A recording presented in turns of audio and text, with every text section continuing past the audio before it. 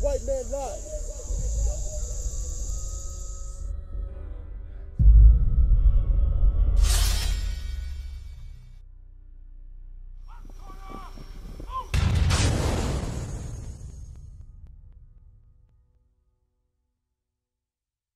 Hate God. Yes, because you know to do right, but you're choosing to do wrong. That means you're deliberately going against what is set up. That is hate. That's not love. So, to him, read it again. And they that have loathed my law, while they had yet liberty, and when as yet place of repentance was open unto them, understood not. So right now, you have the liberty to change. A place of repentance is open to you right now. That's why we're talking to you. But you're not trying to understand it. Let's see what happened next. But despise it. The same must know it after death by pain. That same man or woman who love God's laws, you're going to end up keeping it by pain and death. You're going to know that you should have kept the laws of God. All right? If. But guess what, sis? Tomorrow's not promised unto you. Give me Psalm 119, verse 15, 59, and 60. Tomorrow is not promising unto you. So therefore, when you hear this word, you best go do your research. Once you know for a fact we're coming out the Bible, change. Because time is not on our side, people. We've been shucking and jiving too long in the church. Acting like niggas in the street. It's been too long. Change. Psalms chapter 119, verse 59. I thought on my ways, and turned my feet unto thy testimonies. David said, I thought on my ways. Just like you, everybody walking by here, you hear the word of God, you should reflect on it. You know what? I've been living this earth for the longest, 40, 50 years. I've never heard the Bible the way these brothers are speaking it. Let me listen. And once you listen, you realize we're coming out the Bible. You should reflect on how you're living. Read. I made haste and delayed not to keep thy commandments. So once you know the word of God is the truth, you shouldn't delay. David said he made haste because tomorrow is not promised to any single one of us here. So if you think you got time, a lot of people, I hear people say, well, you know, my grandmother's been smoking cigarette for 90 years. She's still alive. Well, guess what? You could pick up cigarette for 5 days and die. A lot of time we look at other people. Stop looking at the neighbor's yard. Give me Philippians 12 and 2. Let me show you something. Because we playing games out here. God is giving you guys a chance to change. But you hear these words day in and day out and nothing has changed in you. Shame on you. Because tomorrow you can die. In your sleep you can die tonight. Philippians chapter 2 verse 12. Wherefore, my beloved, as ye have always obeyed, not as in my presence only, but now much more in my absence, work out your own salvation with fear and trembling. So you must be very afraid of God. Give me fear. You must be very afraid of God. Because if you're not afraid of God, why should you be afraid of God? Because he can kill you anytime he chooses to. So if the man that can kill you is telling you to do something, you best do it. Or you're going to pay for it with your life. Let's see what the fear of God will do for you. Read. Psalms chapter 111 verse 10. The fear of the Lord is the beginning of wisdom. A good understanding have all they that do his commandments. To have wisdom, the first step of wisdom is to fear your Creator. If you fear him, then guess what? You're going to abide in this book because he left this book for you. That's right. And when you read this book, you're going to realize he gives you commandments so that way you can have life.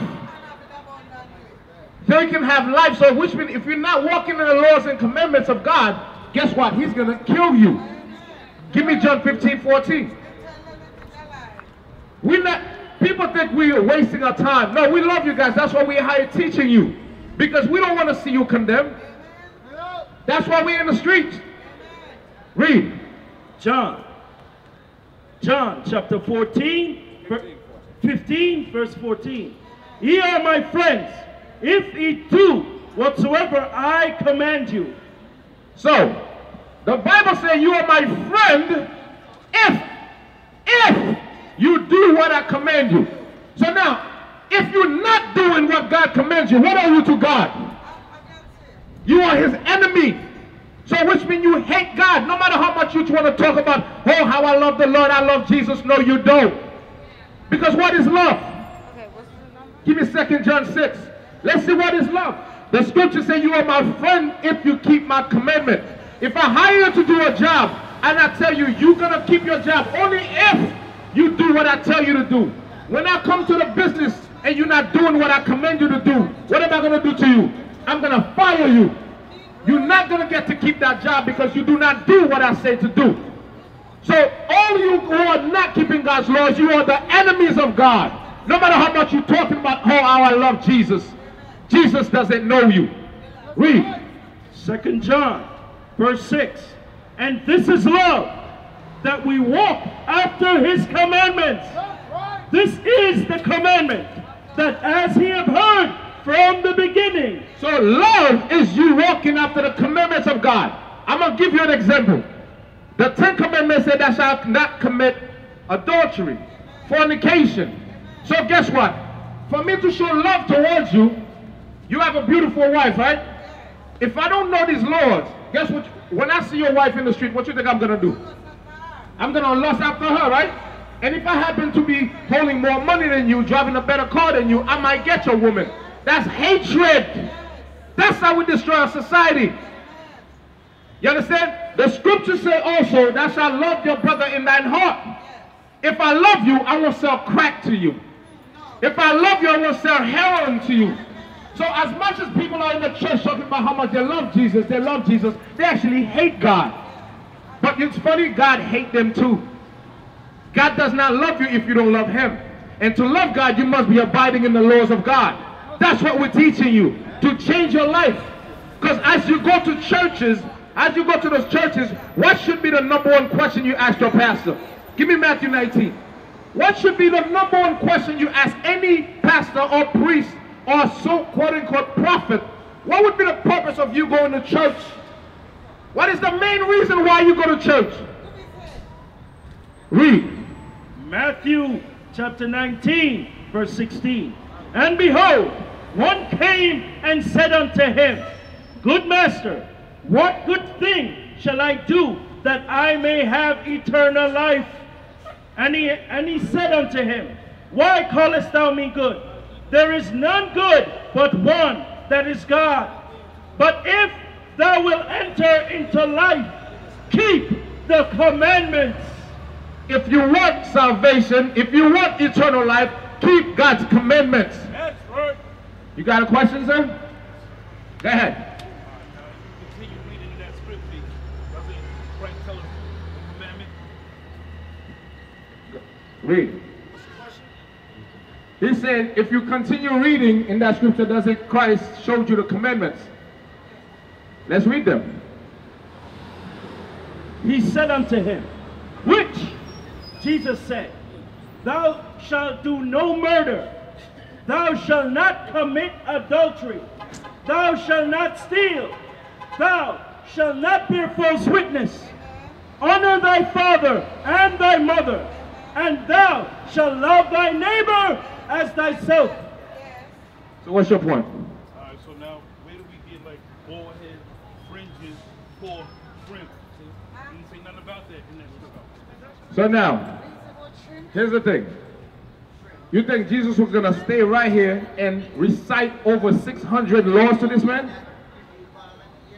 If you ask me a question, I'm going to give you I'll give you a group of examples of certain laws to keep. I'm not familiar with the Bible. I don't have to recite every single law to you. You know the laws because it's already there. You've been keeping them the whole life. That's what the young man said to him. So if you want to enter into life, keep the commandments. I'm going to show you something. Give me Matthew 5:17. Real quick. Bring it out.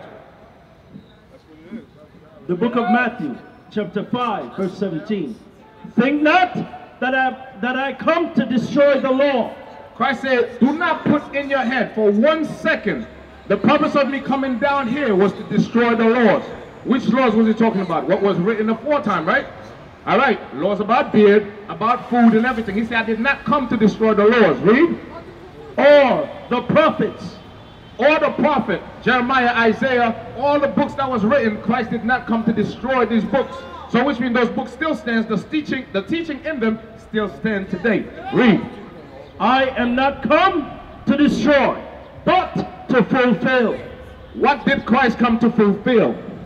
Because he just told you he did not come to do away with the law, but the Christian tell you Christ fulfilled the law. That it doesn't make sense. In the same sentence, you're going to say, I did not come to destroy the law, but I came to destroy the law. It doesn't make sense. Read the next verse. For verily I say unto thee, till heaven and earth pass, one jot or one tittle shall in no wise pass from the law. Is heaven and earth still here? It says, till heaven and earth pass, not one jot, not one tittle from the law shall be passed. So the laws about the beard still stand. The law about hair on your head still stand. The law about the women not wearing pants still stand. Read.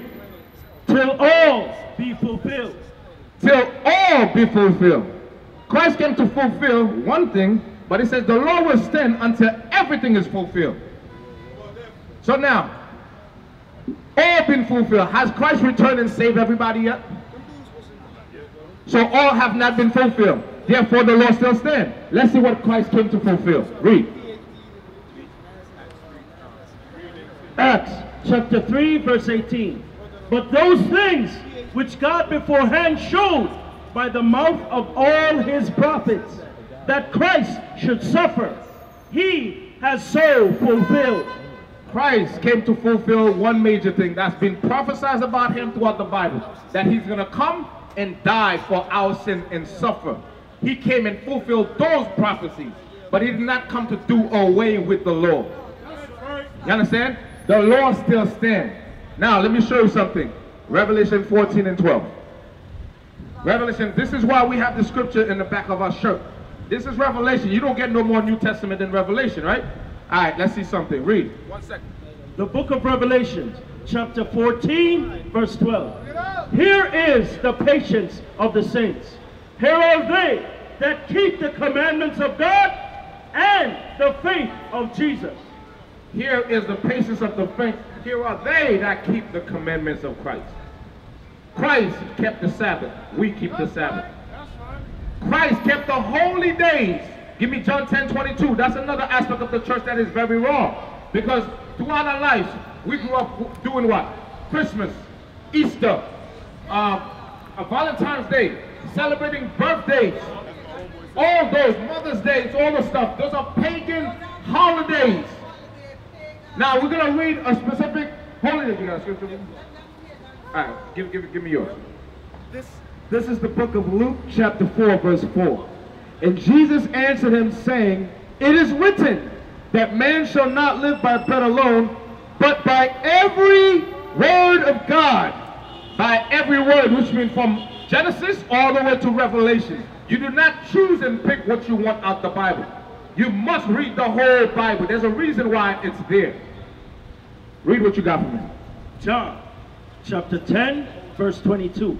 And it was at Jerusalem, the feast of the dedication, and it was winter.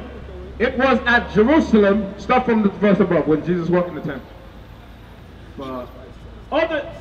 Verse 19.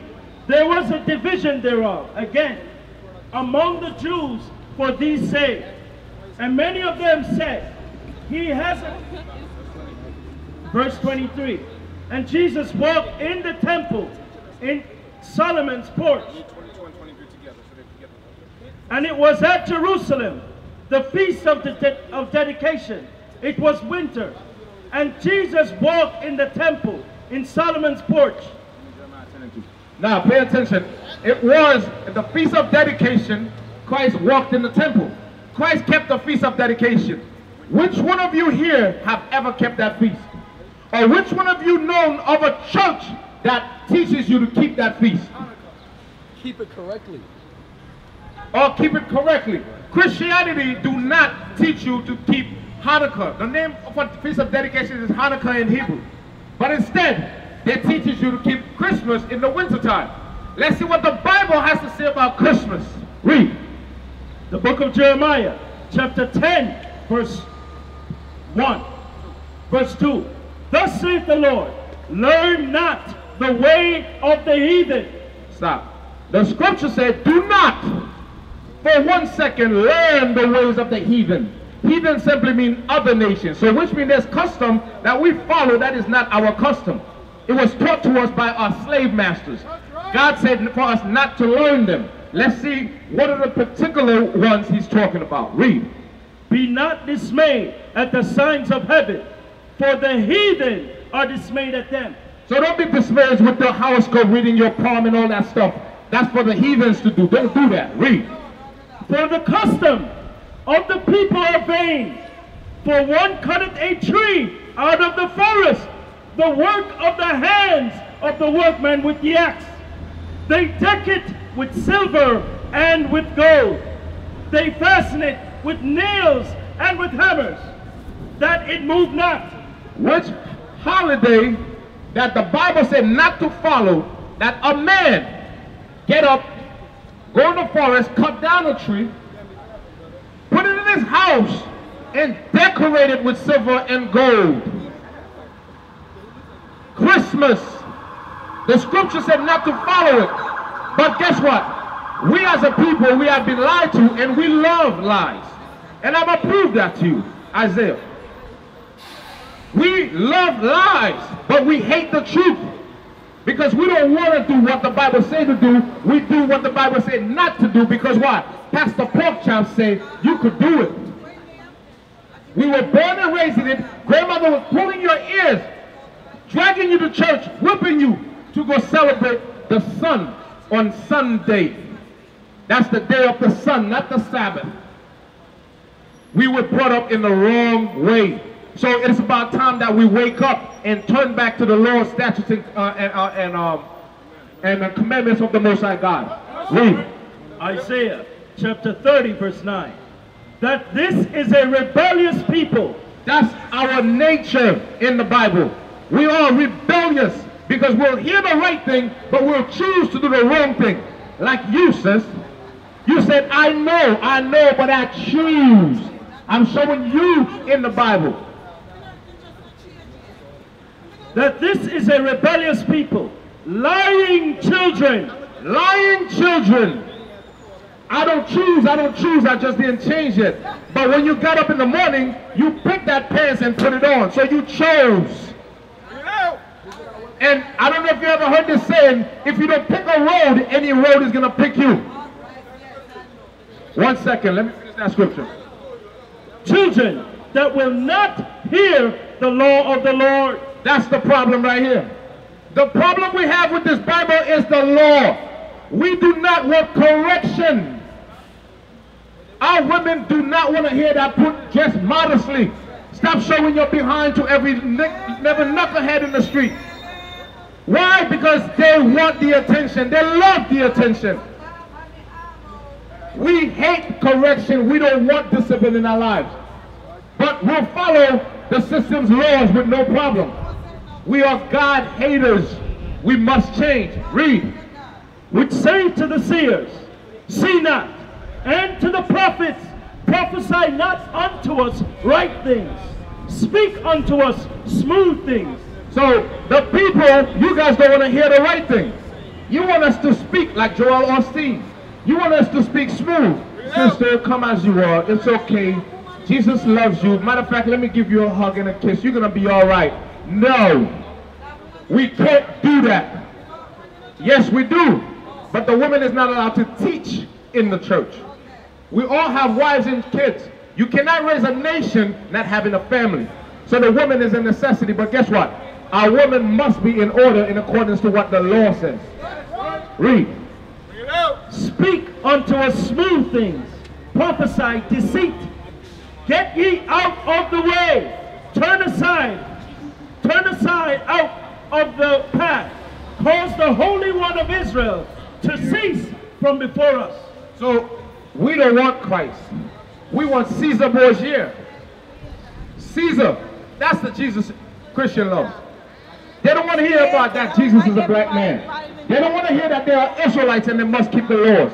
Because why? They're afraid of the laws. What's your question, sir?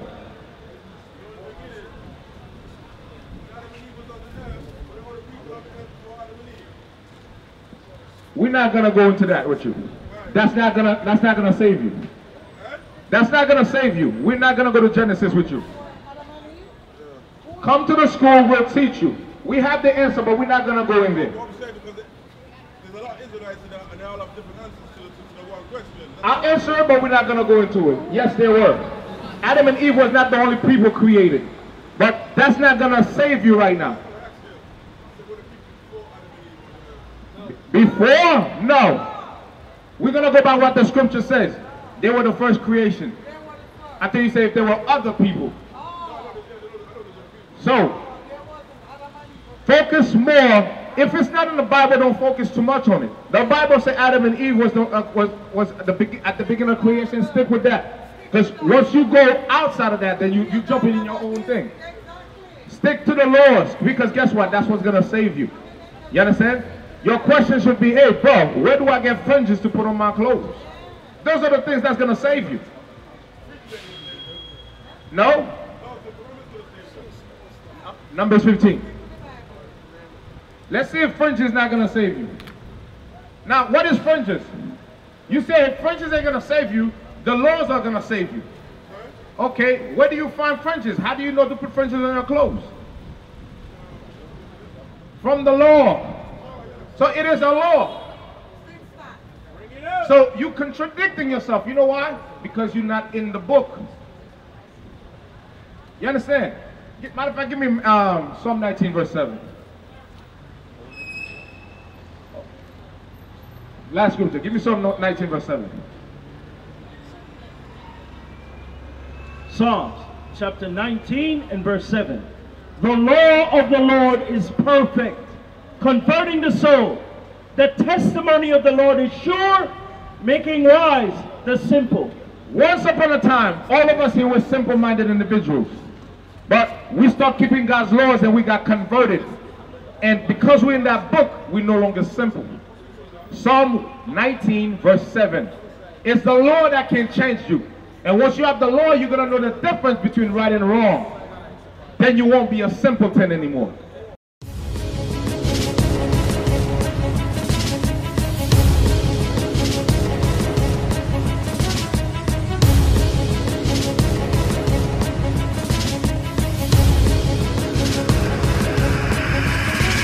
Shalom, Israel. I'm Elder Nathaniel of Israel United in Christ. YouTube likes to shut our channels down, as some of you have noticed, ever so often. Subscribing to join IUIC will assure you will always stay connected to our YouTube accounts. We want to do our best to make sure this truth gets out. Please click and join our subscriber YouTube channel called Join IUIC to stay linked to all of our videos. So again, please make sure you subscribe to this Join IUIC channel to get your latest updates from all our YouTube channels. Shalom.